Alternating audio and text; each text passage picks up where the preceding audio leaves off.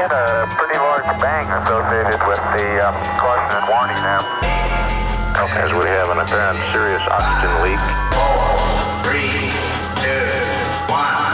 Houston, we've had a problem. He's in a roll and he can't stop it. Performing an evasive maneuver. Okay, Houston, we've had a problem here.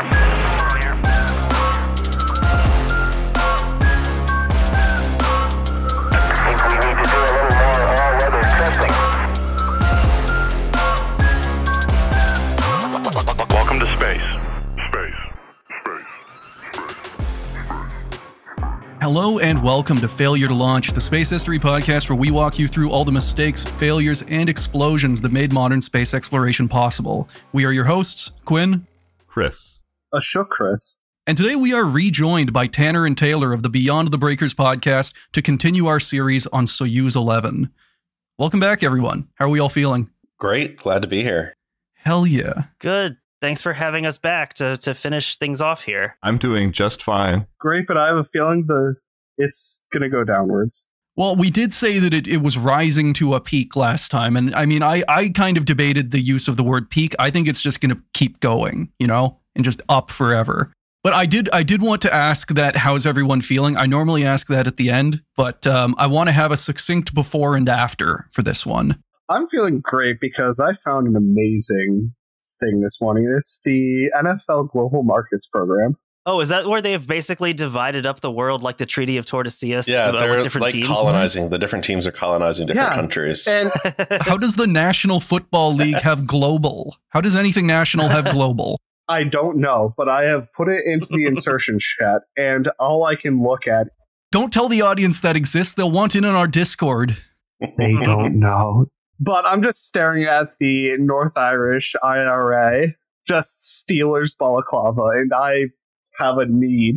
Wait, so what actually is this? Because now I'm very curious. It's like a new marketing campaign to try to make the game more of a global game. Yeah. Because it's like a very, so there's like assigned territories to different teams where they can go and develop it. Do those territories get a choice of what team they get? Like, Not what if it's a really. shit team? Wait a second. Talking about that, though, Northern Ireland gets exclusive access in the UK, world to the Steelers, which are only allocated to Ireland, which does make sense. Oh, because, okay. So they and Germany. Hell The yeah. Steelers are pro-unification of Ireland. Hold up. Mexico gets the Steelers too. Well, which Rooney was it? Was it Dan Rooney who was the ambassador to Ireland? Yeah, one of them was the ambassador to Ireland. Under, they have a lot of Obama. connections, I think. There. Okay, so they do try and make some tenuous little connections. Yes, the NFL saying 26 plus 6 equals 1, and really, forgetting things. Mm-hmm. Oh, I don't know how to I don't know how to riff off of that. I don't know enough about geopolitics, and I don't know enough about football. Things are bad. All I know is that I would things. it would be a geopolitical incident if the NHL did that, because I would not wish the Senators on anyone. Why is it like Nigeria? if we're doing fucking foreign aid, and that foreign aid is exclusively Sens jerseys, use it as kindling. Don't try and run a car on it. Chris, can you explain to me why Nigeria is the only one and only has the option for the Browns? What? Those poor people. Because the NFL is an organization that delights in the misery of others. I like Okay. that they gave the Saints to France because French things are from New Orleans. Yeah, like a fleur de lis. Yeah. I mean, that's just obvious, and also Colombia getting the Dolphins. Come on. I didn't know that. First ever NFL game I went to was Jets vs. Dolphins. Depending on when that happened, that could have been a rough game. It was a rough game. I witnessed many acts of violence that day. Nice. It was great. The tailgating, not the violence. So time to veer that mood. Everybody's got some good moods. Everyone's got some good fun things coming into this. We're gonna crush them, and it's gonna lead in slow. Also, for all I joke, audience, if you listen to the Bondarenko episodes and did not enjoy that, we are getting to something of that level later. So just be aware. If you want to listen to the part of this that is fun and is funny, I will call out that kind of content warning later. But yeah, we are going to be talking about Salyut 1, Soyuz 11, that whole kind of story again. If you have not listened to part 1, I'd highly recommend going back and listening to that. Now, like with last time, I'm going to be sourcing Salyut, Triumph and Tragedy by Grujica Ivanovich and Volume 4 of Soviet engineer Boris Chertok's memoirs, Rockets and People. As always, all links will be down below in the show notes. Recap. Now, in the last part, the Soviets had lost the moon race and decided to pivot into manned space stations, creating the Salyut program. Notably, what the main Soviet Space Bureau, OKB-1, did was steal components from OKB-52's military space station program, Almaz. So we talked about this last time. This kicks off the whole corporate war that is still going on today. And basically, by stealing a couple of almost complete stations and taping on some spare Soyuz spacecraft parts, OKB-1 was able to cobble together a station that sort of worked within a year, which, in fairness, is a huge accomplishment, if it works. There was also all kinds of drama and politics around the crew selection, people being nixed for getting divorced, wearing glasses, being Jewish, and the victimless brackets 1 victim crime of hitting someone with your car. That kind of stuff. Ah, yes, the wonders of drinking and driving. Thank you, buddy. I feel like that's barely a misdemeanor in the Soviet Union at the time. I think still the glasses is funniest because it's like we don't want any nerds on our spaceship. All right, this is for the cool. This is for the cool kids only. That sounds like the float NBA off? before the 1950s. I mean, at the same time, the cosmonauts also got very nice aerodynamic cars. So I feel like, you know, getting hit by like a blocky getting hit by like a ZIS limousine, a ZIS, would just mulch you. Getting hit by Yuri Gagarin's like French sports car, He's dying. it would either slice you clean in half, or it would just like, you know, you would slide cleanly over the top because it's so smooth. For a second, it would almost feel nice. Yeah. Yeah, getting hit by Yuri Gagarin's sports car is like a moose test kind of situation. Your legs get knocked out, and then you're just in the cabin with him. Oh, cool. You're with Yuri Gagarin. Yeah, you And just slide in there. Yeah, would he sign something for you? I hope. Yeah, Yuri Gagarin, can I have your autograph? he's going to sign your full body cast. You Yes. say through like like your face is just broken, your teeth are shattered, you got blood coming out. Well, we were at a golf tournament one time. This is a long time ago, and we got to see Tiger Woods hit somebody with his drive. Absolutely. Squared him up. Yeah. Dude, nice. Yeah. Well, and then because that's like the closest I've ever been to Tiger Woods, so I remember it. But like he walks over and he I think he signed a glove and a ball for him he or also something. gave him his watch, which was probably a Rolex did or he? something. So. Well, that too. We call this the settle it out of court maneuver. Yeah, just inscribed on the back of that watch is just like loads of very fine print legalese of like, you can no longer sue me. It's actually an NDA just accepting the watch automatically. You've agreed Yeah. to it. Where'd you get that watch? Tiger Woods' like lawyer is leaning out from behind the corner, He's just staring daggers shaking at his you. finger at you. If this were baseball, they would rule it fan interference and kick him out of the game there. So That sucks, man. What the hell? When did they make that a rule? I think that's been a rule for a while. I think if they rule fan interference, you get kicked out of the game. I don't you? think so. I'm frankly Yeah, I think you amazed. do. Like my experience of sports is mostly hockey, and I'm amazed. Like the netting isn't up. It's mostly just up around both ends at the net. Like for if a shot goes high, I'm amazed more people haven't gotten like fucking killed with a fucking puck hitting their head. Just if it goes off at the sides, because I can't believe that it wasn't weird to me that they didn't used to have netting. Like that didn't even Yeah. seem weird back in the day. yeah, like a puck can't get airborne.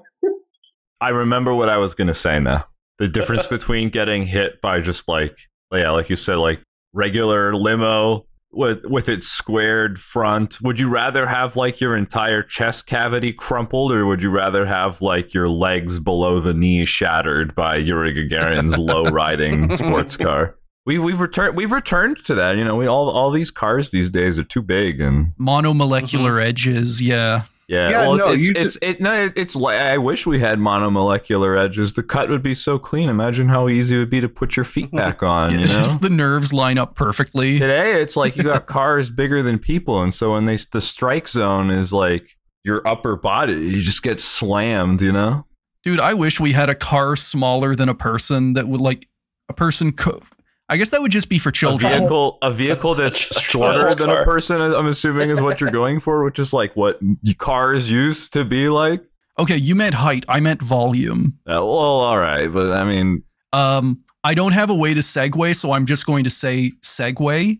Where we had last left off, the Soyuz 10 mission, planned to be the first to enter and live in a space station, had failed spectacularly after they broke their docking port and only managed to escape by hot-wiring their spacecraft. So this was the docking peen we talked about last time. It got snapped. It didn't get snapped, crucially. They were able to escape with it intact. Oh, they did. Yes. It was bent. It was not snapped. It was bruised. It was bent. So, yeah, while the crew made it to the ground safely and Soviet propaganda was able to play it off as a win, Soyuz 10 was still considered a big failure. Worse, they didn't know what kind of damage had been done to the station. The crew didn't have spacesuits, so they couldn't go out and check. And the docking hardware of the Soyuz was ditched and burned up on re-entry. So, like, they had no data. It would fall to the next mission, Soyuz 11, to inspect the station, and if it looked okay, dock with it. And that mission, the lead-up, the events, and the fallout, is what we are going to be talking about today. Lessons learned from Soyuz 10. Now, the first thing to happen after Soyuz 10 was talk of redesigns, both to the Soyuz spacecraft and the overall mission. Because of how rushed the Salyut station had been, the engineers who worked on the docking port had a pretty good idea of what the problems were. This is the 8 potential problems that they rattled off last time. So it's not necessarily that these were huge surprises. They knew about these problems, they just didn't have time to fix them because of how huge of a rush job everything in this program was. Which, you know, I've worked on programs like that. Sometimes unfinished products get shipped. That's like 90% of aerospace. Same for mine. Band-aid solutions until the proper one can be put in place. He worked on F-35s. No, it's just every helicopter's engine. it's a recurring theme to me that the Soviets really love rushing their space program. It does seem hurried. Hold that thought. Also, so this is another thing. We're talking about rushes and whatnot. Soyuz 10 launched at the end of April 1971, and Soyuz 11 is scheduled to launch for the start of June. So that is 1 month in which to solve a shitload of engineering problems and get a new crew ready. I keep thinking back to just the fact that they're being launched up there to first check and make sure everything looks okay, and then dock if possible. Yeah. I wouldn't like being launched into space if I didn't know for sure I could attach to the thing I needed to attach to. Especially whenever you consider that the checking if it's okay is you look out a window and see if it looks kind of good. You're almost a mannequin at that point. You're just being yelled at by Vasily Mission. I'll hold that thought. Great. So while that is going on the engineering side, Vasily Mission, the new head of OKB-1, started, he proposed a change to the mission, but tish, whatever. And this is actually something that, this is a good idea. Mission occasionally has good ideas. Because they didn't know if the station had been damaged when Soyuz 10 tried to dock, he wanted to launch 2 cosmonauts wearing spacesuits instead of 3 cosmonauts without. Quote, once the rendezvous had been accomplished, the spacecraft would park alongside Salyut, and one of the cosmonauts would don his suit and exit the orbital module in order to inspect the station's docking mechanism. He would then cross the gap and, by gripping onto a series of handles on the surface of the station, make his way along to the area of the science module and open the cover that had failed to release immediately after the station reached orbit. So this is something else that I forgot to talk about last time. The Salyut station, most of the interior is actually filled up by this huge, pillar of scientific equipment, and it goes to outside, and it has this giant lens cap about 5 feet across, through which all of this scientific equipment is going to look at the stars and the Earth and whatnot. Whenever it launched, that lens cap didn't deploy. So their proposal is, on top of doing a spacewalk to check if the damage has been done, this guy's just going to go over and try and lever it off by hand. So you're saying they're just going to deploy an astronaut out into space. My boy is going to have to whip out a crowbar and just crack this thing open. Yes. And if he can't crack it open, if they don't do this plan, if they don't get this lens cap off, then all of the station's scientific stuff is just mostly useless. I love the Soviets treat this kind of stuff like it's a tractor. Everything is just hit it with a hammer. Just hit it. Every civilization comes back to something. There's a base factor, and it's starting to seem like in this case it might be just tractors. Just hit it again. I have a brainworm of the docking procedure because it didn't work the first time, right? Yeah. that he's out in space and he's just pulling the two crafts together with his arms. He just has to like try and manually line it up. Well, just to himself inside the suit, yelling, "Just kiss." Left, Yeah. right. I'm just thinking of that one scene in whatever movie, whatever Avengers movie it was, where Chris Evans is like pulling the helicopter and he's flexing. Yeah. Okay, yeah. That, but it's good. Alexei Leonov, yeah. He could do it. I'm thinking He of was him built. having like getting on the side of the module. He's got like both feet planted on either side of the cap and just like yanking on this Yeah. thing and getting it off and just rocketing out into space along with it. Now, as weird and stupid as this plan sounds, it does bring us to an important point for this story. Soyuz cosmonauts did not wear spacesuits, not even the kind of pressure suits normally worn today during launch. Instead, they wore gray cotton flight suits. It's got to be comfortable, though. God damn. It is, yeah, it's super comfortable. And the spacecraft are so reliable, you would never need spacesuits. This is the key thing. Well, yeah. What do you take us for? Some capitalist menace? Well, actually hold that thought. Because I need to be fair. The first Voskhod missions also got rid of spacesuits to save space in the capsule. For the first 4 years of the shuttle program, astronauts also just wore flight suits. It was only after Challenger that NASA decided to start giving them pressure suits. So this is more in the line of just like space programs only learning things through mistakes. And they only learn it through their mistakes because NASA saw what happened to the Soviets and they were just like, couldn't happen to us. And then 15 years later, it happened to us. Would pressure suits have helped on Challenger? No. I was going to ask the same thing, and I think I assumed that answer. It would not have helped, but it could not have hurt. Right. It wouldn't have made it worse, is what you're saying. I mean, arguably, the first space shuttles did have ejection seats. For what? For ejecting. Okay, never mind. If you're on ascent, possibly. But this was also this was whenever the shuttle, there were initial groups of shuttle launches that only had 2 astronauts. So they had a lot more room to put ejection seats on them. Yeah, because it's just yeet your payload and then leave. Yeah, you don't want to hit those if you're in orbit. How do you file an insurance claim with the NSA? You don't. Exactly.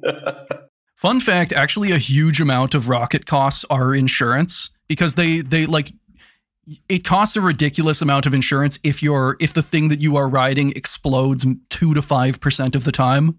What am I going to say? Hey, NRO, my rocket hit one of your black boxes. What's going to happen now? And they just tell you stop. Now, in the end, mission's idea to have a cosmonaut spacewalk and inspect the station before docking was actually impossible. First off, 1 month was not nearly enough time to train crews on a spacewalk that complicated, especially because the spacecraft wouldn't actually be docked. This spacewalk is happening while the station is floating next to the Soyuz, which means that there is a gap, which means that the cosmonaut would have to launch himself across open space to reach the station and do the same thing to get back. Oh, that's nightmare fuel. He's proposing some gravity level shit, and there's a solid chance the cosmonaut could either miss or not grab on and just go careening off into space.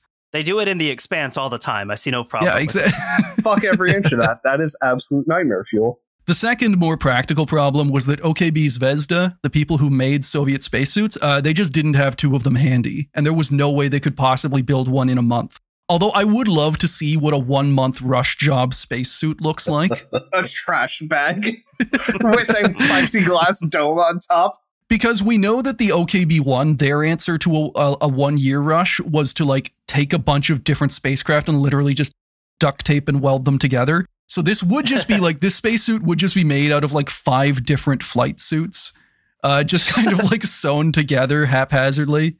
We introduced new Ziploc technology. That was actually an idea for spacesuits at one point. It's just a large, Yes. I mean, at the end of the day, that is kind of what a spacesuit is. It's like an anthropomorphic bag, kind of. And some people at some point said, well, you don't really need your legs to do anything if you're floating around. So why not just make them into why not make everything from the waist down just a large bag? So in the end, the only change from Soyuz 10 to Soyuz 11 was fixing the docking port on the actual spacecraft. And while the spacesuit thing was a dumb idea, they will come to regret this later. In May, about 2 weeks before the planned launch, the Soyuz 11 crew and their backups were flown to Baikonur Cosmodrome. The prime crew was commanded by the legendary cosmonaut Alexei Leonov, with Valery Kubasov as flight engineer and Pyotr Kolodin as research engineer. Their backups were Georgy Dobrovolsky, Vladislav Volkov, and Viktor Patsayev. So you can see those two crews right there. Now, I want to take a second and lay out a different vibe from a lot of the other Soviet launches we have talked about. The audience knows that some of our favorite words on this show are "wouldn't it be nice to have something for the holidays?" But in the lead up to Soyuz 11, the mood of the Kremlin was considerably more cautious. They remembered how close the Soyuz 10 guys had come to dying, and they did not want a repeat. More importantly, they didn't want the blame. That's why they're rushing the job into a month's time span. See, here's the thing. Mission is the guy rushing. The Kremlin is just like, hey, do you want more time? We can give you more time. And Mission's just like, well, I mean, we got to get it done in a month. Damn it. If we don't do it in the next month, we'll have forgotten all of the lessons learned from the first one. Artificial deadlines are the best deadlines. Mission is sitting here staring at the open hand that is presented to him going, am I going to be shot if I take that? He has completely internalized. I'm convinced. Yeah, like any of these guys who have gone through like Glushko, Korolev. I think Mission is also a Gulag alumnus. He graduated out of the Gulag. Gulag alumnus is a term. Spring Break 54 Gulag. That's going to be a new enamel pin. Wish you were here instead of me. Yeah, so there is a lot of, like, institutionally, a lot of these people are just like, hey, maybe we don't rush this one. The Soviet Air Force even recommended that General Kamanin, the head of cosmonaut training, write a formal letter saying that the Air Force had reservations about the likelihood of mission failure. Basically, like, washing their hands of any responsibility. Kamanin just refused to write it, and thus inadvertently, or like not inadvertently, he intentionally made the Soviet Air Force culpable for this mission.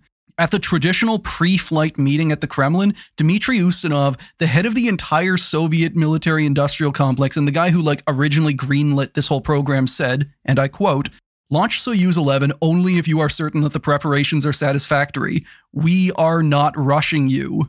And that's kind of like heresy to our show, but... No, and the problem is I could see exactly how that would sit in his head. Because that phrase means the exact opposite. I can also understand that if Dmitry Ustinov says, like, hey, man, take as much time as you want. It reminds me a bit of like when I'm giving students a test, like one of their big, unit tests, and a student will turn in their test really early. And I'll like just kind of take a look at it and be like, you have the whole period. Are you sure you want to be finished with this right now? I highly recommend you take the whole period. Yeah. At the same time, I have done tests where I have been completely confident I got everything right within 15 minutes. And then a TA said that, and I immediately just like, I go back, I sit at my seat, and I don't move for 45 minutes. I don't pick up my pencil. Nice of you to have teachers that, do that instead of the take-home test that is literally solved in a single sentence. The fluid power systems problem that is the entire system dumps to atmosphere. Water be wet. No work happens. I had something I was going to say, but then I forgot. Regardless, like for these guys rushing this space program, like saying we are not rushing you is objectively good because rushing a space program is bad. At the same time, there is a political use for this. Like the hidden function of all of this is that the Air Force and the Kremlin, they were washing their hands of any responsibility if things went bad. They were effectively saying like, we tried to tell you, we warned you. A last-minute line change. Just to be clear here, this mission is planned for June 6th, 1971. And here is where we stand on June 3rd, 1971, just 3 days before launch. All the cosmonauts are at Baikonur Cosmodrome. The mission had been approved by the Kremlin, and the docking system had been revamped to hopefully brackets work this time. What is this saved off? Please work dash number 205. Yeah, docking port .0 final this time for sure .done. Oh, so me every time. What me in the process of making our video. Actually, I will brook no argument with that. You did a great job. Final edit for real too.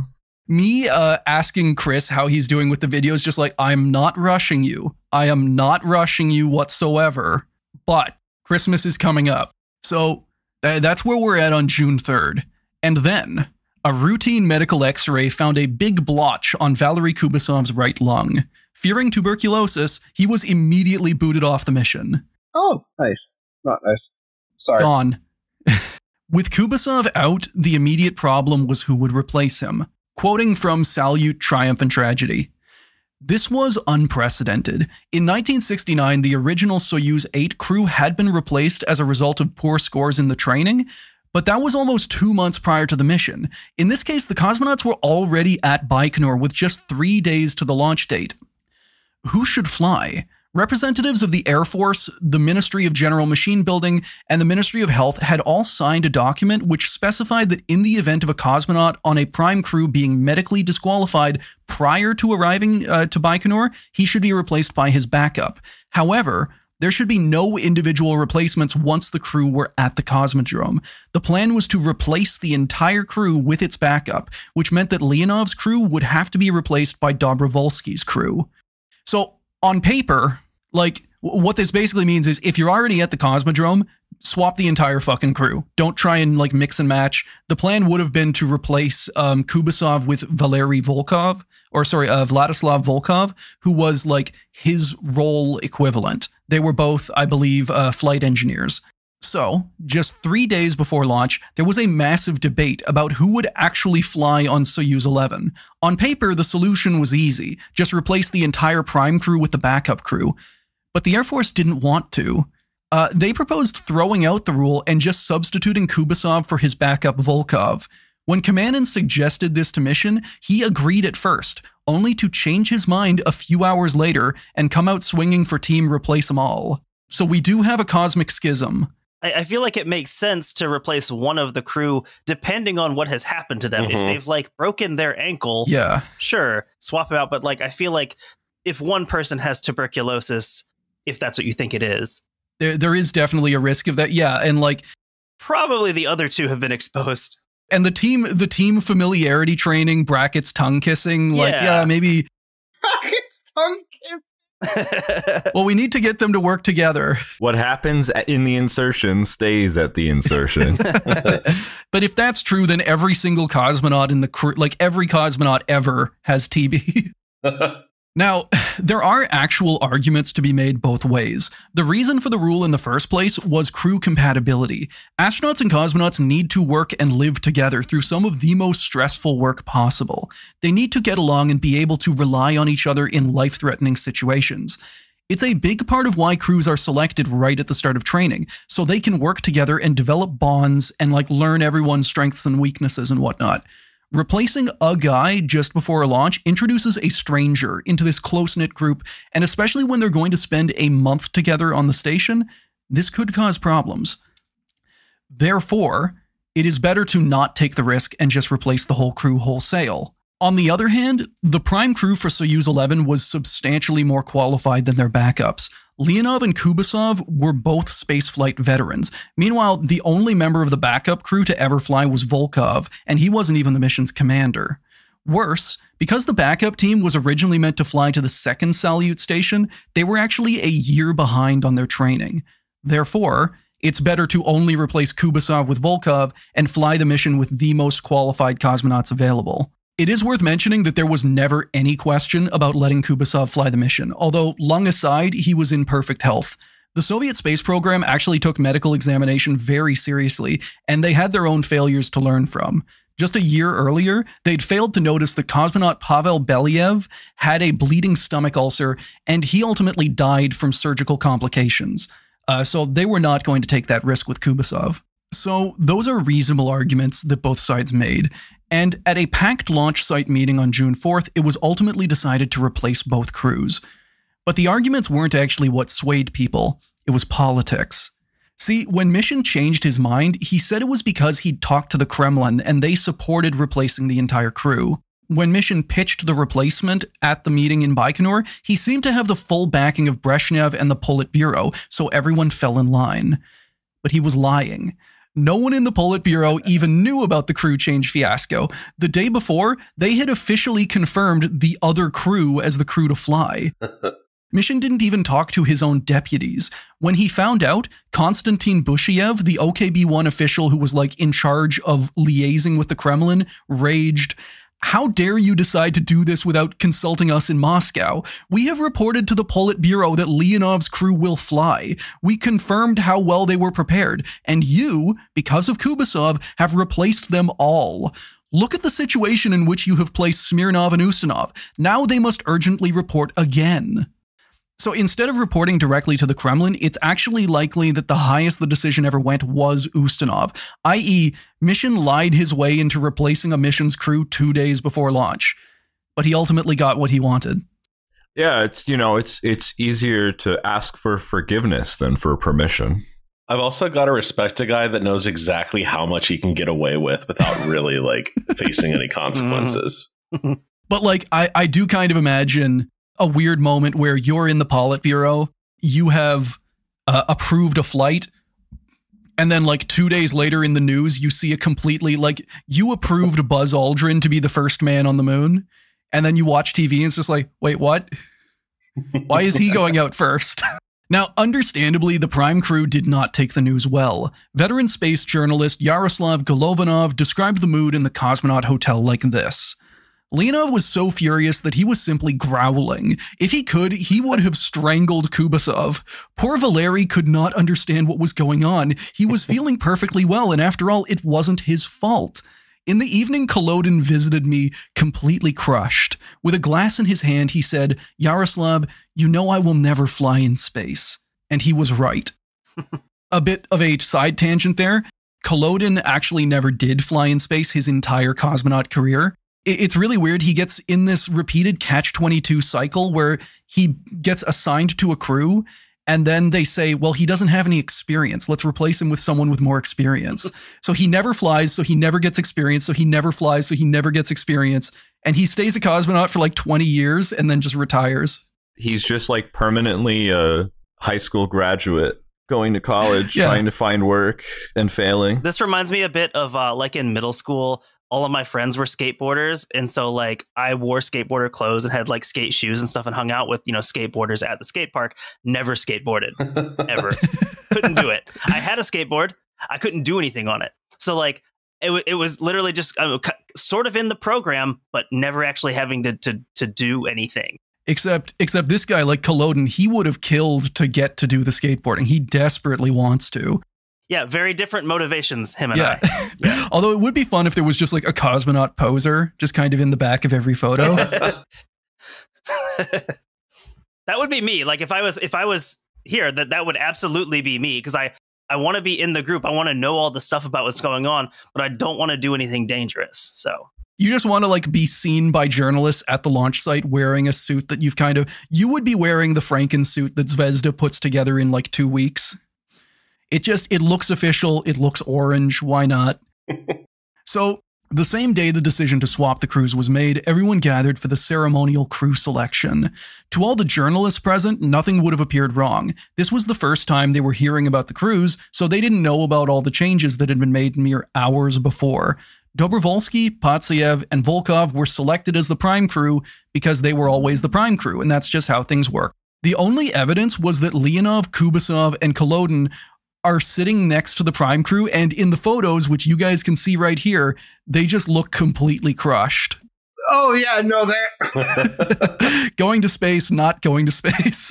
They took a ball peen hammer to the human spirit. Yeah. So that is Leonov on the left, I believe Kubasov on the right, and then Kolodin in the middle. Although I may be getting my Kubasov and my Kolodin mixed up.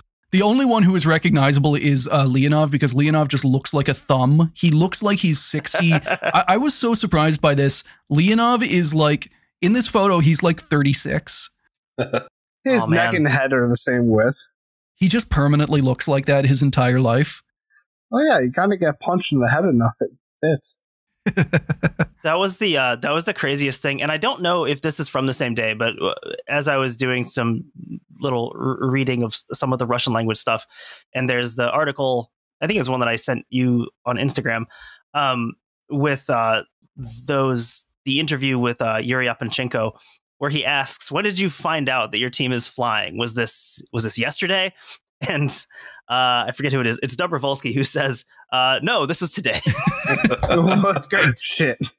So later, it actually turned out that Kubasov didn't have tuberculosis. He just had a pollen allergy.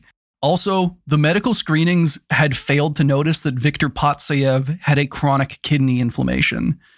So ironically, it kicks off a healthy guy, and they send in a guy with a potentially serious illness. 1 month in space. Now, Soyuz 11 lifted off on June 6, 1971. The launch and orbital insertions went well. The Soyuz was able to rendezvous with Salyut 1 and approach it under control of the Igla autopilot system, the same way the earlier Soyuz 10 had.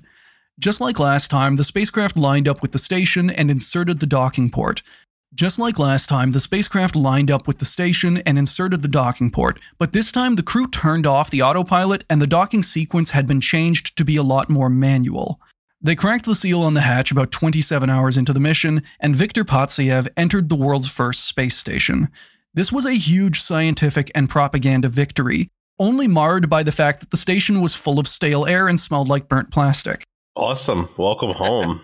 See, shortly after launch, 6 of the station's 8 ventilation fans had broken, and the remaining 2 had been run so much that they melted their housings, leaving the atmosphere in the station basically unbreathable. Like, this is not just a bad smell, this is like, they cannot breathe.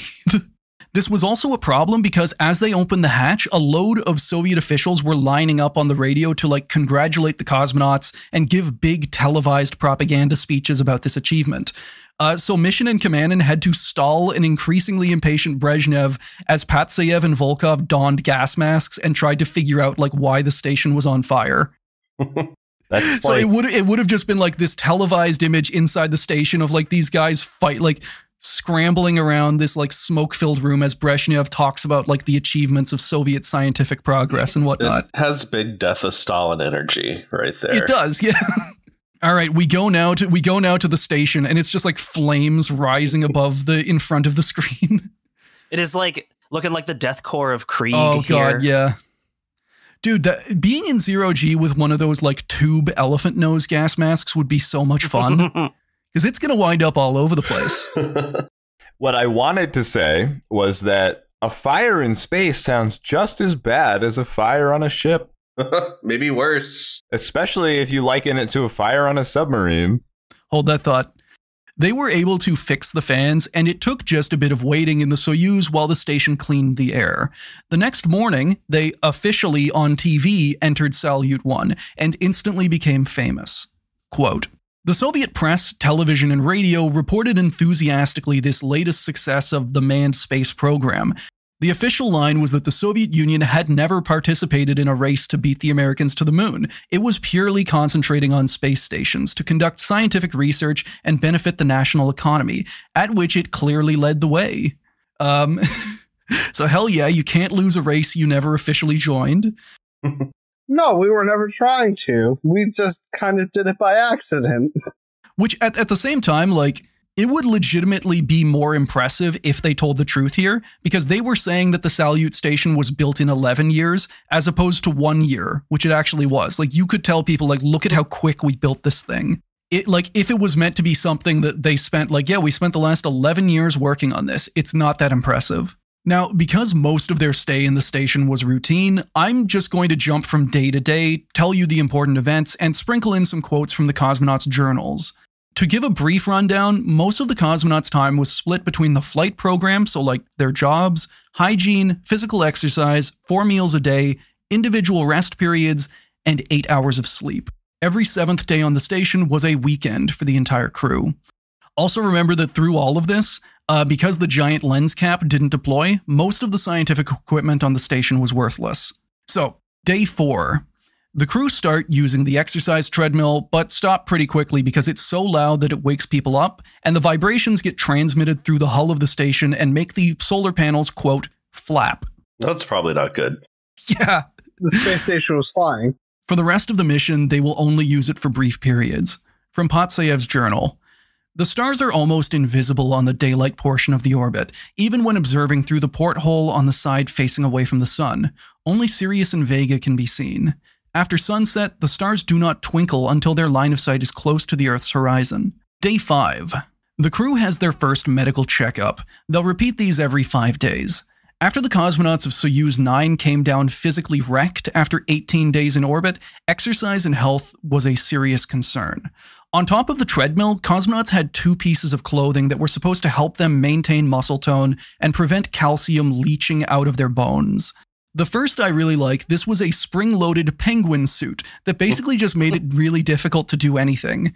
It kind of like forced you into the natural pose, so if you wanted to like move your arm a little bit, you would have to fight the springs. If you wanted to, like, the idea was these guys would basically just do their normal work, but they do it in like these incredibly tough to use suits, and it would, you know, they'd get a workout.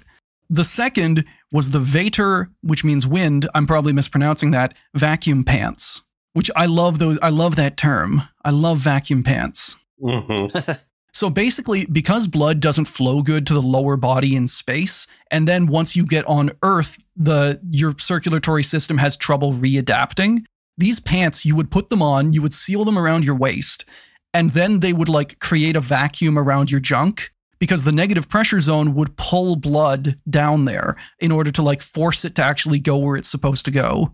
Now, Patsayev's journal notes that shaving is difficult. He has a razor that has been specifically designed to like collect the stray hairs in 0G, but it doesn't work, and so they go everywhere. Oh no.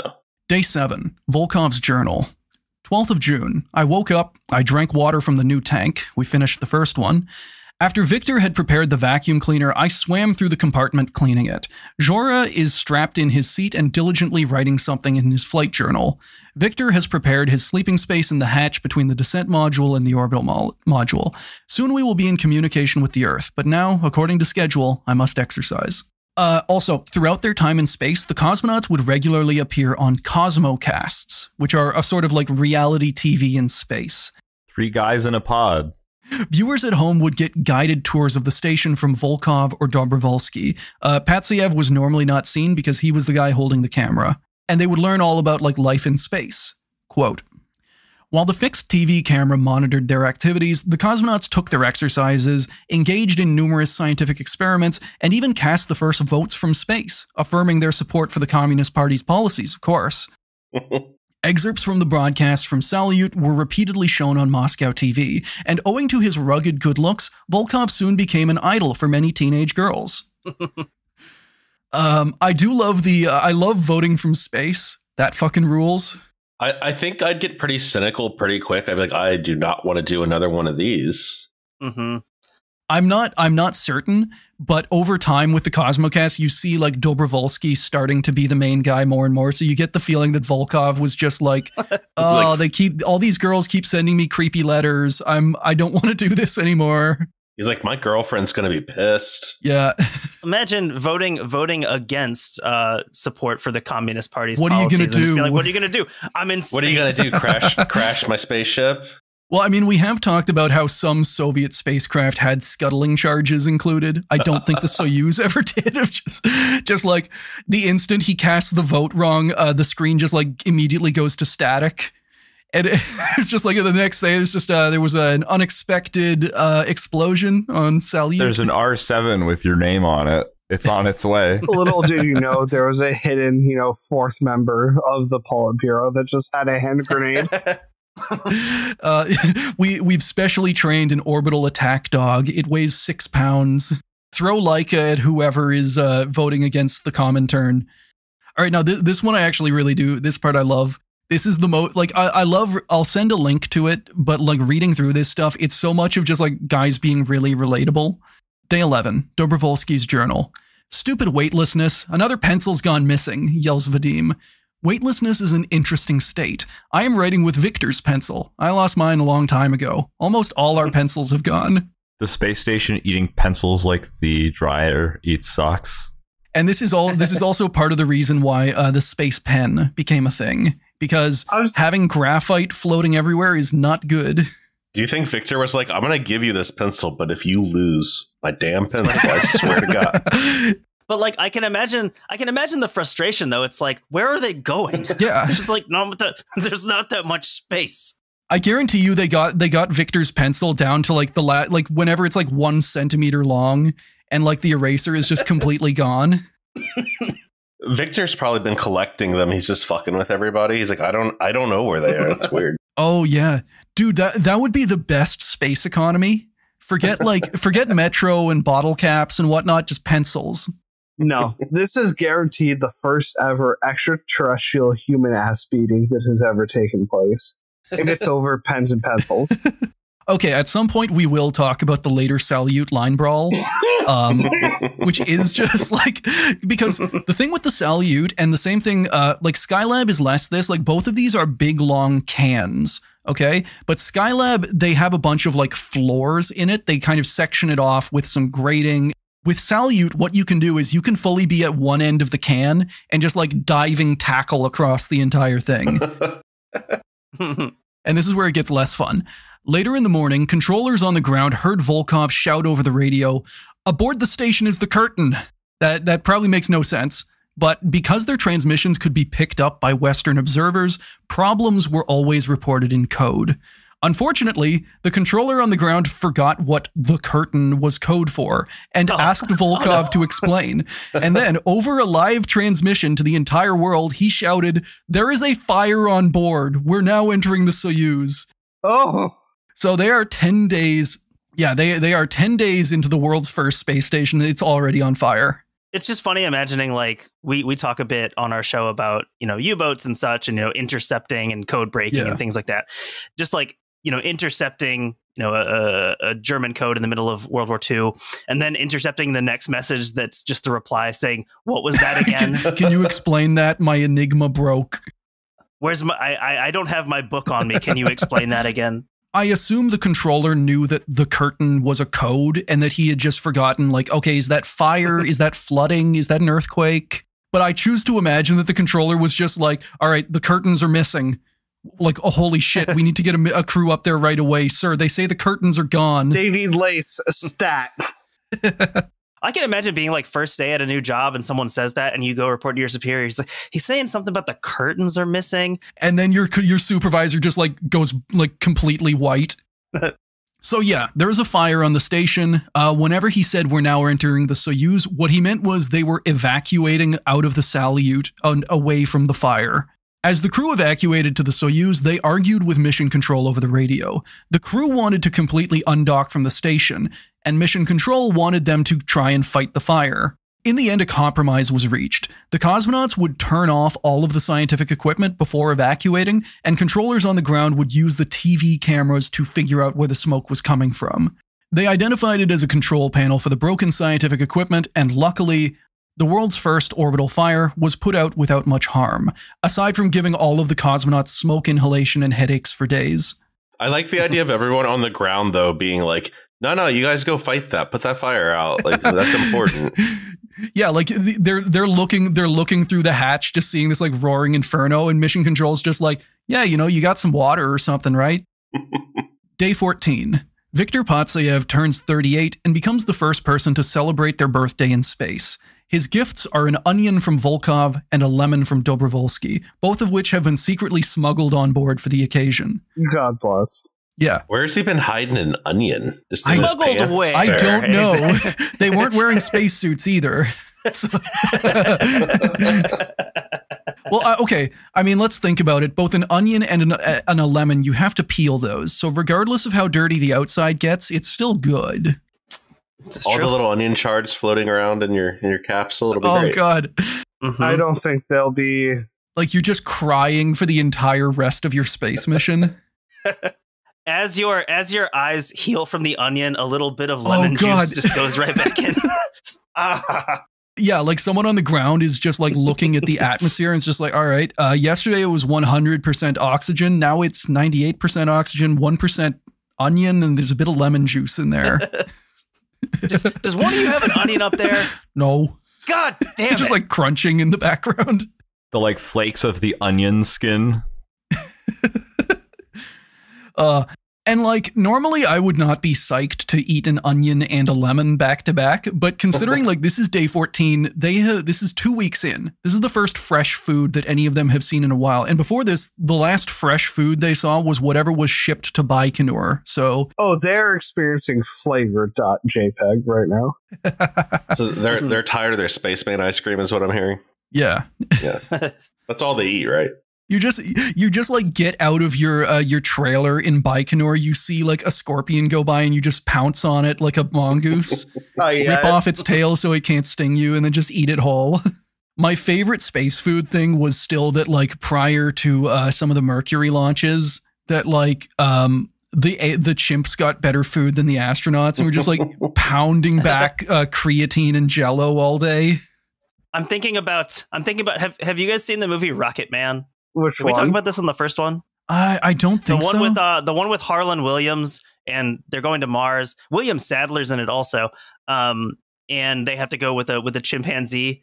It's from like the late 90s, probably 98, 97. There's a scene where the monkey is trying to take the human food, and I'm just reminded of the phrase where he's like, no, you eat the monkey fruitcake, and he like gives him like a little tube of food, and then at one point he ends up accidentally feeding them hemorrhoid cream instead of like the tube food that they're supposed to be eating. So it's a fun movie. It has great bonus potential probably for you guys. Hell yeah, I'll take a look at it. It sounds like it's turning into an extra episode really quickly. There's one scene in particular that I feel like doesn't age very well, Taylor. It's the scene where they sing "He's got the whole world in his hands." It doesn't age well, particularly. It's nothing too terrible, but probably wouldn't do it in a movie today. But yeah, definitely worth watching. It's a funny movie. We watched it tons of times. Late 90s, early 2000s movies about going to Mars just kind of blend together in my head. Absolutely. As shitty as it is a very bad movie. I like the one with the killer robot where like the military robot goes insane and starts killing everyone. That's fun. What movie? I think it's called like Red Planet. No. But regardless. So we're still on day 14. Volkov's Diary, 2130. At the start of my duty, I will be the first to see the globe instrument indicate 1,000 orbits. This historic event will occur during my time on duty. Simply unbelievable. The rest of the mission proceeded pretty normally. The cosmonauts went through their routines, they exercised, they observed rocket launches from Baikonur, and they answered questions on TV from adoring fans. On the 23rd day, they started the process of mothballing the station, basically getting it set up for the next crew and loading any hardware that needed to come back to Earth into the Soyuz's descent module. On the 24th day, the Soyuz was ready and the crew made their way out of Salyut 1, sealing every hatch behind them. The last of these was the hatch between the Soyuz's descent stage and the onion-shaped orbital stage. Like we've talked about, the Soyuz ditches the orbital module before re-entry, so it needs to have an airtight seal between the two. As the last man out, Dobrovolsky tried to seal the hatch and ran into a problem. The hatch wouldn't seal. He could close it, but the light that signaled a good seal wouldn't turn on. He tried it again, nothing changed. Mission Control's solution is going to make some people mad. See, the way that the Soyuz hatch indicates an airtight seal is the exact same way that a fridge knows when the door is open. Around the inside of the hatch are a series of buttons, and when the hatch closes, it presses against all those buttons. And whenever they're all pressed, the hatch open light turns off. Simple. There is actually no like, hey, is this airtight? Is this anything? It's just like, has the button been pressed? Now, since the hatch wasn't closing properly, Mission Control just told the cosmonauts to put a bit of tape over the offending button so it would properly register as sealed. Yes. I'm just going to place a small marker here. This is where the misery starts. Yeah, so if you go down a little bit, slide 56, you can see the hatch that is on the inside of the descent module. So yeah, like just around one of those little 6 places, they just, put a little bit of tape there. It's good. I know earlier we said they treat everything like it's a tractor. This may be one of those times where you shouldn't do that. Yeah. I do like that kind of approach, though, to engineering where people are like, well, it's not working. Should we actually fix the problem, or should we cheat so it thinks we fixed the problem? Surely it's the sensor that is wrong. And their solution with a fucking space, like a spacecraft, is, just trick the computer. Yeah, I mean, I know several flight disaster stories that I've listened to or seen on stuff where a key alert is missed because this alert always goes off and we just unplug it. And that's normally how we deal with it. And it's until there's a real problem with it. This is not actually going to be the problem. As stupid as it sounds, this is not the problem. Because I think what happened with this seal was just that, it wasn't that the hatch wasn't actually closing. It's just that the button had been manufactured wrong and it was a millimeter short or something. The hatch was in the proper position, and it being in the proper position for some reason didn't press the button. So the hatch did actually close. It was just short of its actuation point. Yeah, exactly. But still, that is not... They didn't know that. Mission Control did not have the time to sort that out. They just said, break out the duct tape. Now, with the hatch sorted out, the crew were free to undock from the Salyut and float free. They did a last visual inspection of the station for damage, then started the re-entry procedure. They had 3 orbits to go, or about 5 hours, and controllers on the ground remember them being eager and maybe a little impatient to get back to Earth. As the orbits ticked down and the crew was getting ready for the re-entry burn that'd slow them down out of orbit, they drifted out of communication range with Soviet tracking ships. Now, there's a bit of contention with the exact last transmission from Soyuz 11, but Dobrovolsky relayed that he was starting the descent procedure while Volkov shouted in the background that the recovery crew better have some cognac ready. I'm going to have a drink on landing. You better be set for me, buddy. Yeah. Code 111. This is where things take a bad Bondarenko turn. If that is something you don't want to hear, this is the time to stop listening. Thank you. So the Soviets didn't have global communications coverage at this point in 1971. They had tracking ships dotted along Soyuz 11's orbital path, but even then, there were periods where the spacecraft was out of range. This was normal, and they planned for it. But as the minutes dragged by and the spacecraft drifted into areas that should have been covered, Mission Control still got no answer. Due to weight savings, the Soyuz descent module didn't have the equipment to transmit its own telemetry, so it couldn't relay automatically hey, I'm in this stage, the computer is doing this. No mission control information was provided. It was just, we're completely blind, falling through the atmosphere. Yeah. So for Mission Control to know the status of the spacecraft, Dobrovolsky would have to physically tell them over the radio. And because he wasn't talking, they didn't know what Soyuz 11 was doing. They didn't know if the braking burn had been completed or if the modules had been ditched.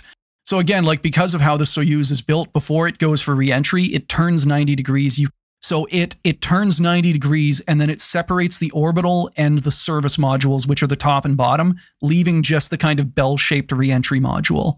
So yeah, the system relied entirely on the cosmonauts talking to them, and the crew of Soyuz 11 were silent. Part of this isn't actually down to the crew.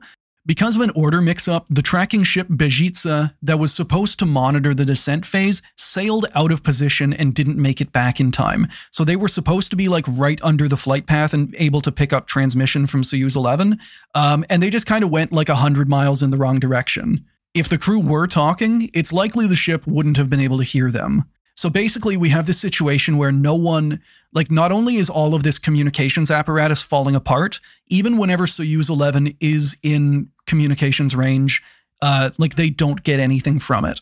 Knowing what we know about the Soviet Navy, that sounds pretty accurate, as to they're just kind of cruising around, not quite sure what they're doing.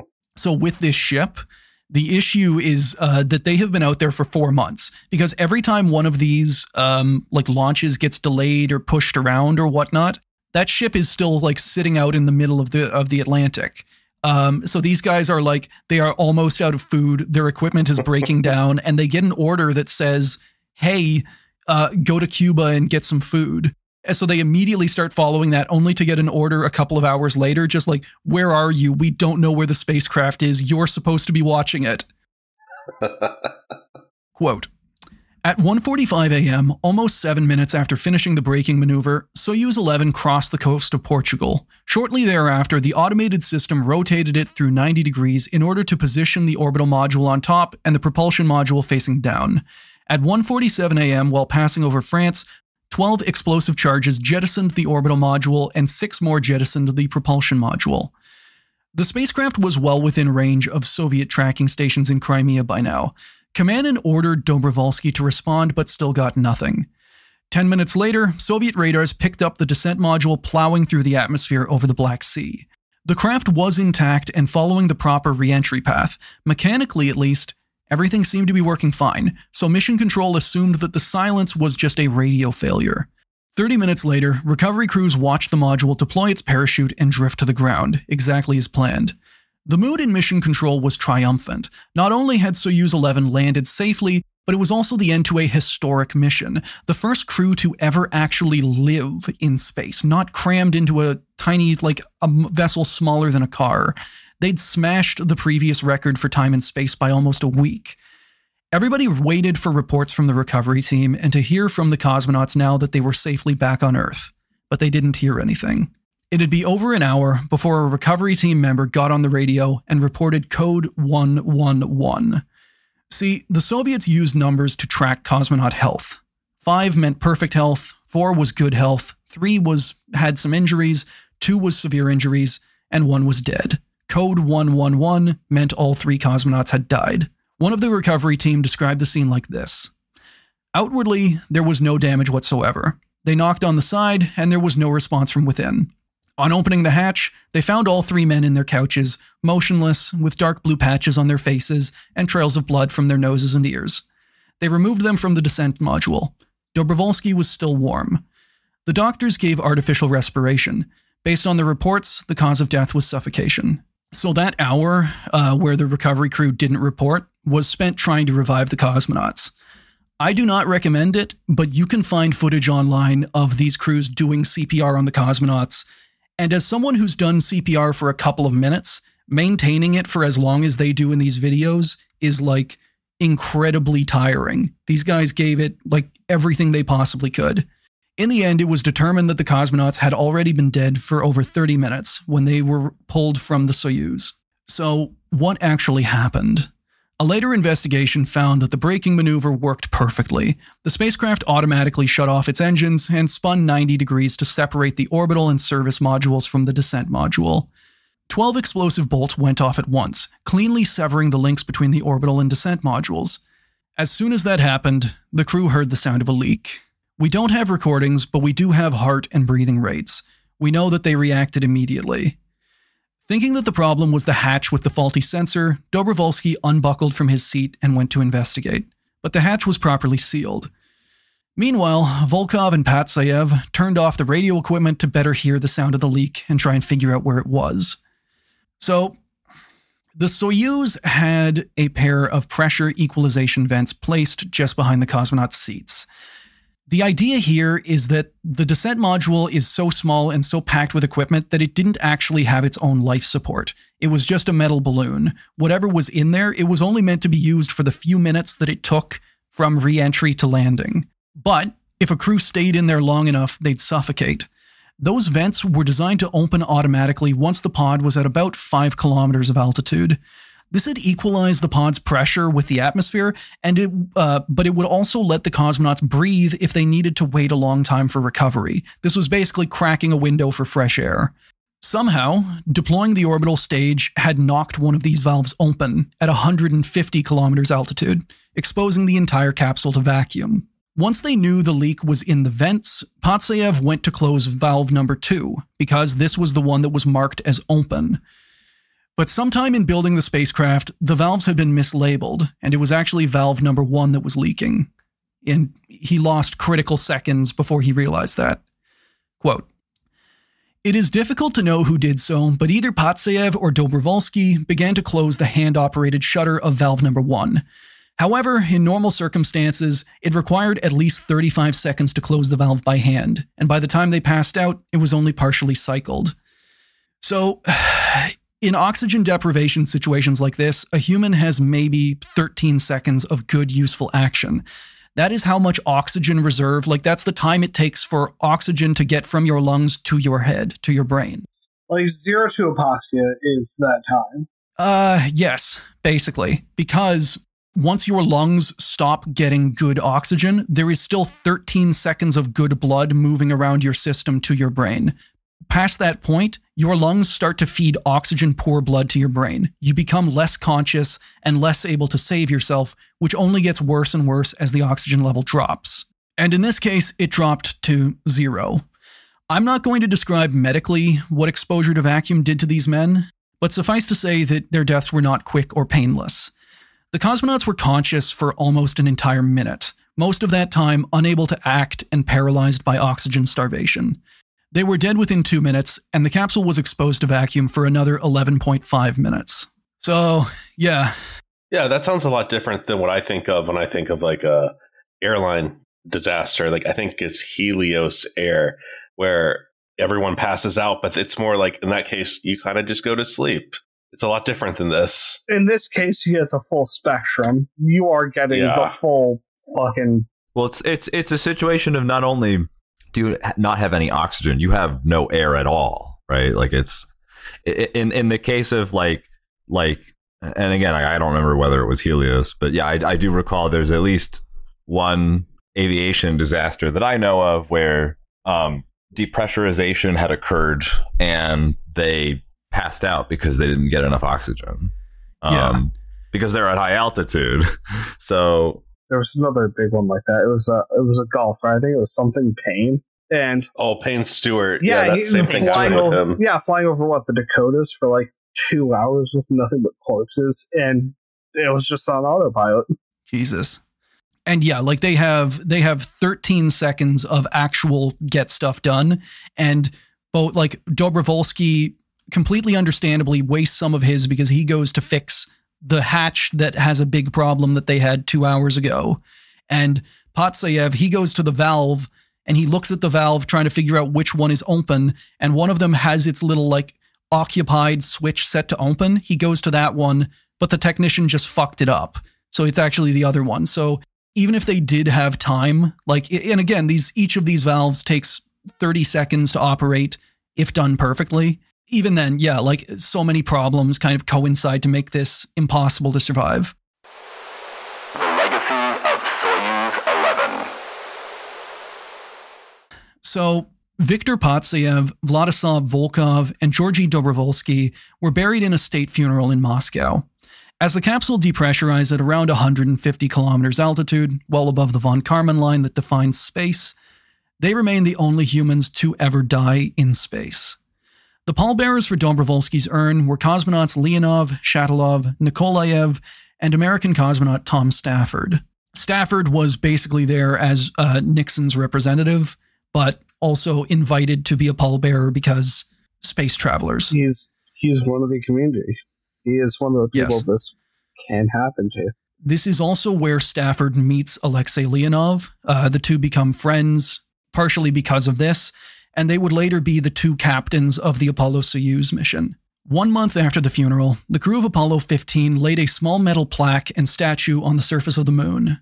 This statue is called the Fallen Astronaut, and on the plaque are inscribed the names of the then 14 known astronauts and cosmonauts who had died in missions, training, or in accidents. Late editions, Volkov, Patsayev, and Dobrovolsky are still on it.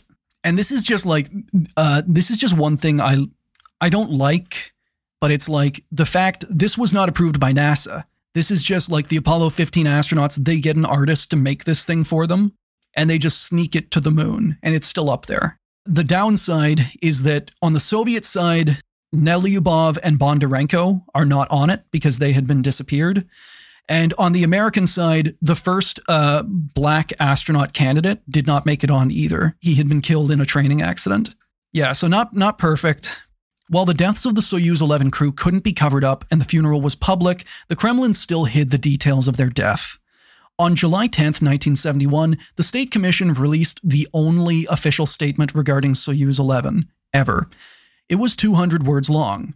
Quote, "On the ship's descent trajectory 30 minutes prior to landing, a rapid drop of pressure occurred in the descent module leading to the sudden deaths of the cosmonauts. This is verified by the medical and pathological anatomical examinations.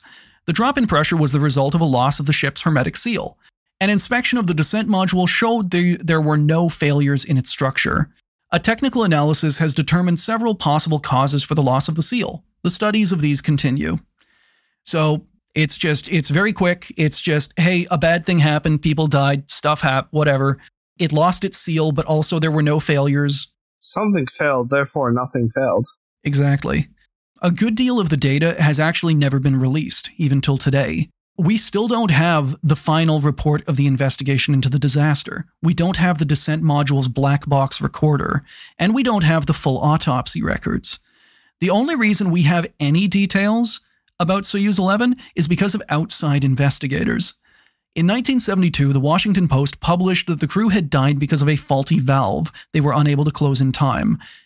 So they basically lay out all of, through talking to different people and investigating, the Washington Post is able to like figure out the most complete story at the time. Later, this would be like as the Soviet Union fell and different people talked, this would be kind of fleshed out and confirmed. In 1975, when NASA and the Soviets were planning the Apollo-Soyuz mission, because NASA was like, hey, if we're going to dock with a Soyuz, we need you to tell us what happened. They forced the Soviets to fess up and confirm the Post story. The Soyuz 11 disaster grounded manned Soviet spaceflight for over 2 years. Salyut 1 never got another crew and was deorbited after 175 days in space. The biggest change was the need for IVA suits, and an IVA suit is a intravehicular activity suit. This is a spacesuit that you wear while you are inside of a spacecraft in case it depressurizes. If Soyuz 11 had pressure suits, the crew would have survived no problem. Everything except the vent worked perfectly. 2 years were spent redesigning the Soyuz so it could accommodate 3 cosmonauts in new Sokol spacesuits. This same model has been used ever since on every Soyuz launch, and every Chinese manned launch as well. Now, I wish I could say that the lesson that IVA suits are important was learned by everyone, but it wasn't.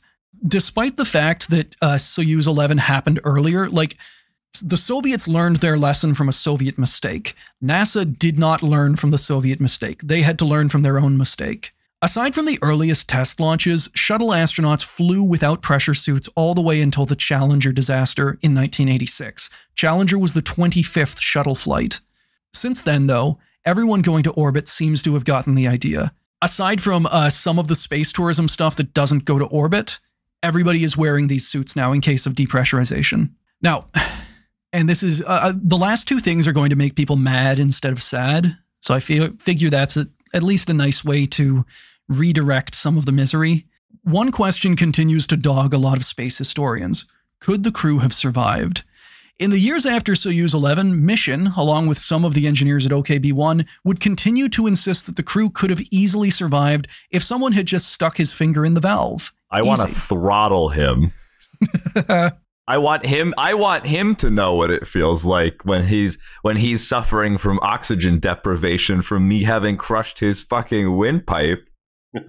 Yeah, so unfortunately, according to Mission, the crew were just too stupid to figure that out. Okay, back up. We have 2 factors here. Number 1, we've acknowledged that our boy Chris here is capable of radical action. And 2, no shit. Which is, again, like, if you stick your finger in there, your finger is now exposed to vacuum. They were in vacuum for another 12 minutes. And that's if it makes a perfect seal. And epoxy is not just an idiot switch. It is every single, human factor going out the window. It is simply, lights are orange now. And that might be the most that you ever hear. And then that's it. And another thing is that even if you could plug the hole, one of the issues is that the Soyuz capsule does not have its own air tanks. It cannot replenish anything. It is a metal balloon. So any air that you have lost, you have lost. Even if you plug the hole after like 10 seconds, you're still going to die because this thing cannot replenish its own atmosphere.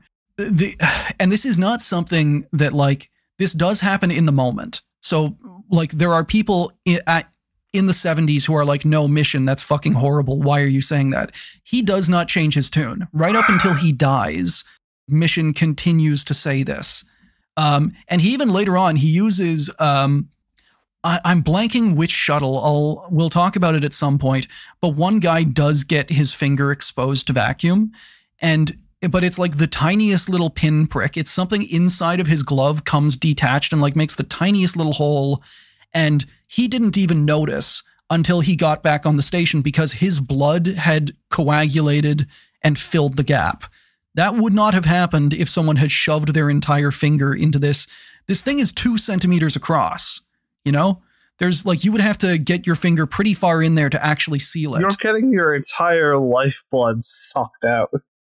So you'll be happy to know that a huge number of doctors and cosmonauts openly condemned Mission for basically the rest of his life for his efforts to blame the crew. Good. In a test to prove him wrong, cosmonaut Alexei Leonov actually, like, he practiced. He sat down in the Soyuz simulator and he timed how quickly he could, like, get out of his seat, lean over the seat because it's behind him, and close this valve. His best time was 52 seconds, which is 4 times longer than the Soyuz 11 crew had. I think that with Leonov is really interesting because, like, that's his demonstration to show that this is impossible with that time. And that's with him knowing exactly what he has to do before it happens.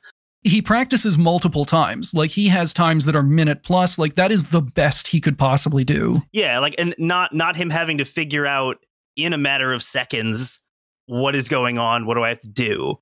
Especially whenever they have 2 other candidates first, because it is a reasonable assumption to say, like, hey, there's a leak. Maybe it's that hatch that we duct taped closed. I'm going to go investigate.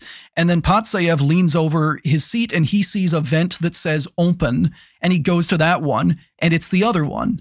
So they have even less time. Honestly, the worst part about it is you see it so far across the industry because you have something similar with the early approaches to the, what was it? Sullenberger case? Crash landing on the Hudson. Why didn't you just restart the engines? They were busted. What if you just turned to this airport? That's assuming that you immediately knew that I had no propulsive power. Yeah, the same thing here. You have no reserve. It is, you are on the final line. Even if they did have a way and enough time to do that, like, people, whenever they look at a disaster, they like to look at it A to Z. They like to look at it like, well, the thing happened. Why didn't you do the thing to fix it? But in the moment, it's actually like going through the options. Diagnosing it. They had to diagnose it. They didn't know what the problem was. And by the time they did, they already didn't have enough time. Like, on the plus side, it is working. I'm making myself more angry than sad. Oh, don't worry. You have me pissed off. Pardon my language, but... It has me kind of wondering if Mission was actually just like, you know what? Everyone's really sad right now. I'm going to shift everyone's mood. I'm going to be a heat sink. I'm going to do the most infuriating thing a man could possibly do. Mission continues to be the easily most hateable guy in the entire Soviet space program. And in a way, by taking that upon himself, really highlights Mission as a Christ figure in the story, I think. Yeah, just like if all of Christianity was made around, like, hating Christ, like, fuck that guy. He deserves to be up there. Now, I will say, take my opinion with a grain of salt, because we just recorded a bonus episode with 10,000 Losses about the movie The Garbage Picking, Field Goal Kicking Philadelphia Phenomenon. Oh, yeah. And I also argued that he is a Christ-like figure. So, like, the thing that I love about, the thing that I appreciate about Mission that you do kind of have a point about there, Chris, is that, like, there's no lack of people to hate in the Soviet space program. Kamanin, fucking Nelyubov, Glushko, Korolev to some degree. All of these guys have these, and then, like, Mission just comes in and it's just like, yep, they fucking deserved it. Should have shoved their thumb in there. That's what I would have done. All he does is make himself hateable. That's it. Yeah. Now, to cap things off, a lot of history, and especially the history the Soviets liked to tell, compared Soyuz 11 to Soyuz 1. So, like, the way they wanted to say this was that both of these were missions that went perfectly fine until a freak accident that no one could have predicted or prevented killed the crew. Stuff happens, cosmonauts have dangerous jobs. But in both cases, that is not true. Ignoring the fact that the entire Salyut program was a dangerous rush job with crews given minimal training, ignore the fact that Dobrovolsky, Volkov, and Patsayev had a year left in their training before they were supposed to fly. Like, the crew didn't even have oxygen masks, let alone pressure suits, and the descent pod didn't have its own, like, there are so many problems that could have been noticed. And, like, prevented to stop this. Like, even if you just had a spare oxygen tank inside of the pod, that could have given them enough time. Like, you can just crank open the oxygen and you can handle a leak that way. Literally just blast air faster than the leak can shed it. But even just things with the design, like the valves were placed too close to the explosive bolts, and they were awkwardly placed behind the cosmonaut seats. Like, there is merit to both sides whenever it comes to automation versus human. The Soviet space program historically wound up very hard on the automation side, while the Americans wound up on the human. Part of this, one of the benefits of making things very manual is the ability to handle disasters. And American crews historically are much better able. Like Apollo 13, I do not think would have worked if it was a Soyuz, because they are not, like, the Soyuz is not designed to be used by the people in it. It is meant to be automated, and it just ferries them around. It's interesting that they take the same approach in their tank design, and that they use auto loaders and stuff, whereas we've always gone with manual loading. And it's sort of the same thing, that it's one less thing that breaks, and the crew just knows what to do. Yeah. Which is like automated stuff works. Like, I guess the kind of trade-off there, especially with the tanks, is that automated stuff works better when everything works. But as soon as something doesn't work, you're going to wish you were actually able to repair it on hand. You saw shades of this during the, I want to say, Tu-22, the plane, where the pilots had a absolutely monstrous instrument display. And sometimes they have to resort to, okay, I crafted a hook out of, this hanging cord, and I have tied it here so that I can, pull it back just enough. The Soyuz actually uses that today, because whenever Soyuz cosmonauts are sitting in their seats, the control panel is too far away for a lot of them to reach with their hands. So they have to have a little push button. They have a little rod with a thumb at the end, and they use that to push buttons. I'm sorry for saying, but there it fucking is. It's been there for so goddamn long. Yeah. This is not laughter. This is pain. So basically my point here is that, like Soyuz 1, Soyuz 11 was not just a random freak accident. There were problems along the way. There were rushes. Things were ignored. Especially the fact that it was not just, I should clarify, the vents being mislabeled was not just a technician put the wrong one on the wrong one. It was an institutional documentation failure. What happened was, in the design chain, they said, hey, we're going to switch this. And they were, the technician, the engineer's side, they properly switched the thing. And then somewhere along the way, it did not get communicated to the cosmonauts. So the cosmonauts were trained with the old way. Fuck. They just didn't communicate it. And that cost these guys. The only good thing is that it wouldn't have mattered anyway. Even if Patsayev found the right vent right away, it would not have mattered. This situation, there is no way these guys could have survived. Other Chris, this is for you. We're going to leave things on a note that will completely infuriate any engineer or technician or technologist listening. Anyone who knows GD&T, really. I would like to preemptively thank you for making my day much worse. I love you for it, and please continue. So here is how Vladimir Shatilov, one of the investigators, described the Soyuz build quality that he found. Quote, during an inspection, it was found that for both valves, the screws had not been sufficiently tightened, and the ball was free to jiggle about. When they examined the valves on already flown craft, including my Soyuz 10, it was noticed that the screws were torqued differently. The required force was 50 kilos, but some of the descent modules had valves torqued at 30 kilos, some at only 20, and one had valves whose screws were barely tightened. It's called a porpoise! I'm sorry, I screamed into a pillow just there. No. That's a good mic down. Yeah, that's the quality that we want for this. Yeah, you're not peaking the mic. This is perfect. There were no spacecraft already flown in space with valves torqued to the proper degree. I could not believe this. It was an accident waiting to happen. So not only, in this investigation, they find out that every single Soyuz going back to Soyuz 1 has this exact same problem. It has only taken till now for it to actually kill anyone. Yeah.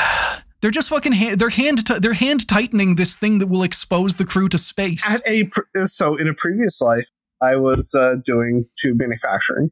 Okay, I thought you actually meant in a previous life, and I was gonna say most people say they were Napoleon. This guy can't escape samsara. No, I had to deal with Aerojet Rocketdyne, and we told them, hey, one of our dishes decided to, hand polish this surface. And we got the response back from them, okay, cool, does it meet this? And if it doesn't, this will happen to the program. And for these parts, there were two of them. One was, if this part fails, then you'll have total mission failure. And if this part fails, you will have total mission failure and the craft will not survive. Because all these failures would happen at Max G, everyone's dead. Oh, yeah. And there were hydraulic lines and oxygen, or what's it called? Oxygen lines? No. Something I can't remember. Oxidizer lines? Like if this is going into rocket stuff? Yeah. Yeah, we were working with Aerojet Rocketdyne which would have just been oxygen, but still. This would be oxygen to the liquid form. But either way, everything's going horrific. And even then, like, because this has been a problem for so long, it's not like you can just point at one guy who fucked up. Like, you can't just point at the guy who did the Soyuz 11 screws wrong. This is every single Soyuz. This is an institutional problem. This is something that, like, their entire... and this is where I talk about because I work a lot in, like, quality engineering, and I do systems engineering, which is just about, like, making sure that everyone works to the same kind of standard and does the right stuff. And, like... the fact that this is sending people to space, to me, is just like, yeah, fuck it. Put some fucking Loctite on it. It'll be good. I need more effort than I give to like my IKEA furniture when I put it together. Yeah, your Soyuz spacecraft should not have spare parts at the end. As someone who's done this for a living, just looking at this going, okay, cool. What's your substantiation for this? We wiggled it. Are you kidding me? That's going back. I'm amazed the Salyut didn't fucking explode. Are you kidding? Considering that it was the one that was hand wiggled. I have two sort of like final-ish thoughts to add. One of them is more positive, and one of them I think is kind of sad. Which one do you want to hear first? Turn me into just an emotionless nub. Yeah, bad news first. Neutral to bad. I don't know.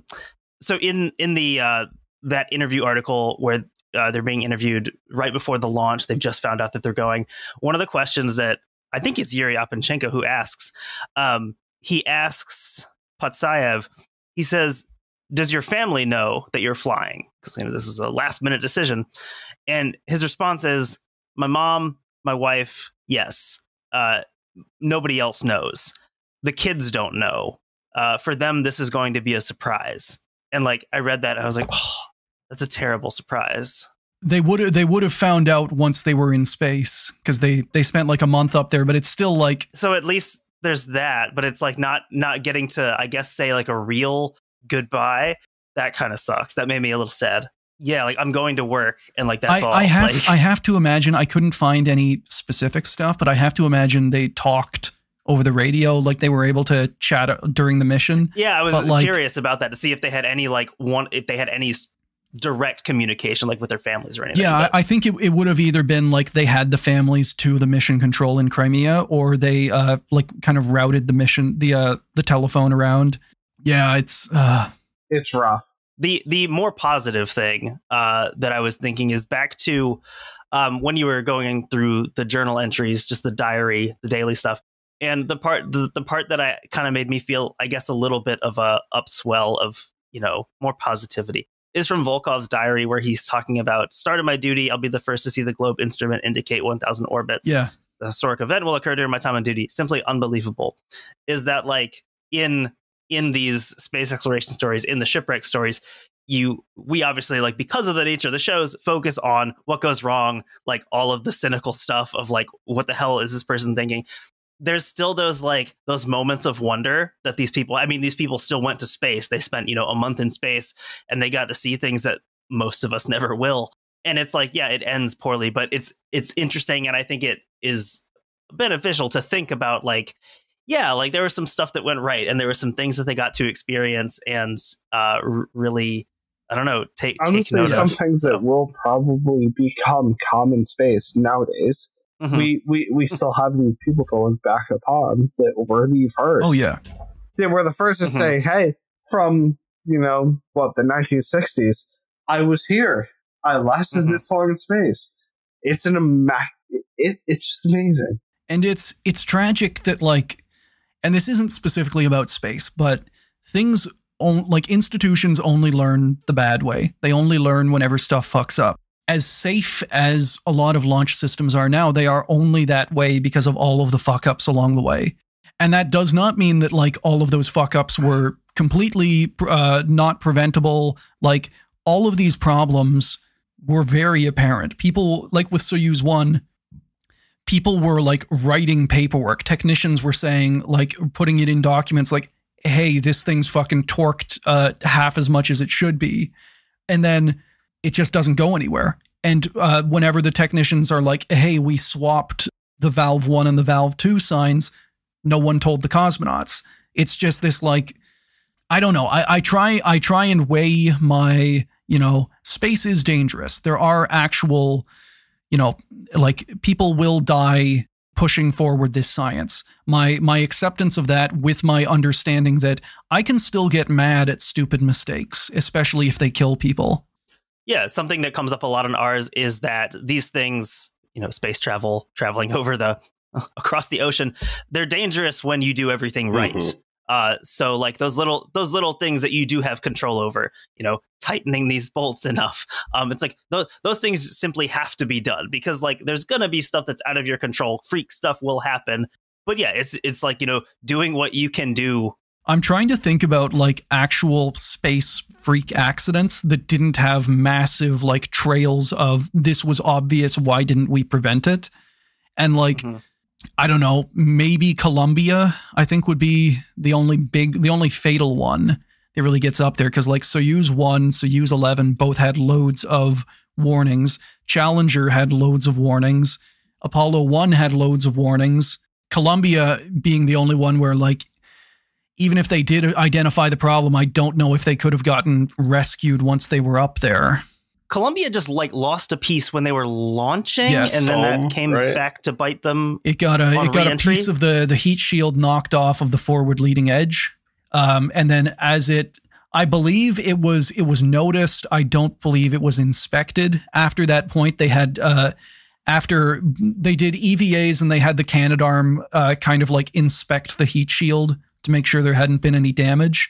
But I don't believe they had we'll cover it whenever we get there. I don't know if they had a shuttle ready to go to like rescue them. I want to put the shuttle bat on the fallen astronaut plaque. He deserves to be up there. What is this, the tailless bat? Our homie? This is the tailless bat that got atomized by a launch a few years ago. It was just holding on to the side of the tank because it was nice and warm, and then the rocket started. Listen, our homie felt fear, but he still clung on. It's all he could do. Exactly. He did don't what ruin only this, Chris. He did what any human could do. And if Jeff Bezos wants to ask why the bat gets to be on the plaque and not him, because the bat isn't an astronaut, well, number one, guillotine. Well, the bat already has wings. It deserves astronaut wings. Well, number one, the guillotine can't work in space because there's no gravity. But that's something else. That vampire bat may be a blood-sucking parasite, but it's not as big of a blood-sucking parasite. I think that's a good endpoint right there. End blood-sucking parasites. All right, so if we're doing our outro now, I have to for the listener who skipped, I have to say, and then they landed and everyone was safe and fine. The end.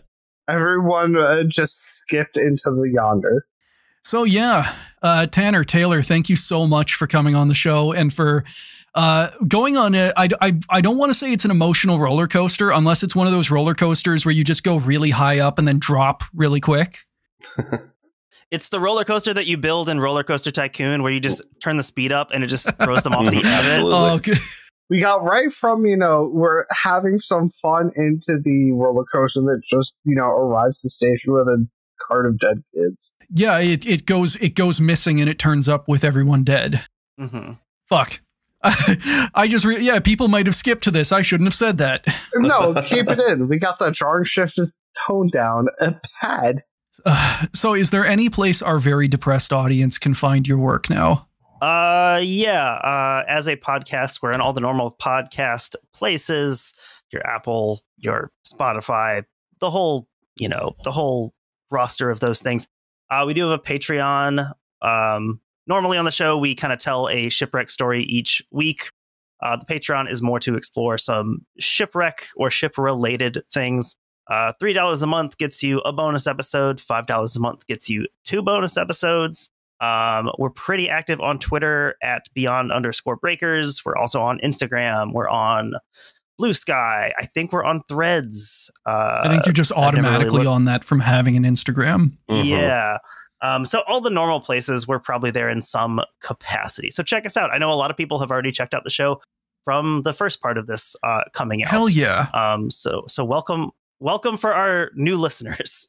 I was honestly surprised to like see someone, not that I'm looking at this like transactions as like, well, a bigger show. Of course, it's only going to go one way. But like, I was surprised to see someone that was an FTL fan going like, whoa, I'm going to get shift over to this BTV thing. I was just like, wait, we have people who can do that. My dad decided to try a new podcast. Hell yeah. Yeah, this has been a lot of fun. So thank you for inviting us on. Absolutely. This has been fun. Don't lie to the audience like that. Overall, it has been fun. Yeah, we'll get you on our show as well. We'll find a space crossover. You find a submarine crossover, you got me immediately. Or a submarine, yes. It'll just be 2 hours of him being activated. You want to talk about a special interest, you got me. Yeah, he's been playing submarine games this whole time. Okay, I will not have my honor besmirched, so I have been completely integrated. Immediately leaves chat. Right. All right. And thank you, audience, for whether you skip to this point or whether you listen through all of the horrible stuff. Thank you for listening to another episode of Failure to Launch. If you want more of this, you can support us on Patreon. You can find our bonus episodes there, where we are currently reviewing bad space movies. Supporting us at any tier gets access to everything. Supporting at higher tiers gets little call-outs, which you should be hearing right now. Thank you to everyone who has signed up to support the show, and a big shout out to our top tier patrons, our Cyborg Cats, our Antifa Croc, Boss Meowster, Matt, and Spectre Cohen. Our Space Dogs are Ben L., Brandon M., Fractal Moonlight, Furious Luddite, John C., Oliver, Sparks, Tom M., Wingsmith, and Zim. Albert count 14. Thank you for listening to another episode of Failure to Launch. If you want to follow us, we are Failure to Launch on Blue Sky and FT Launch Pod on Instagram. We also post our episodes with visual aids at Failure to Launch Podcast on YouTube. All music was provided by DJ Danarchy.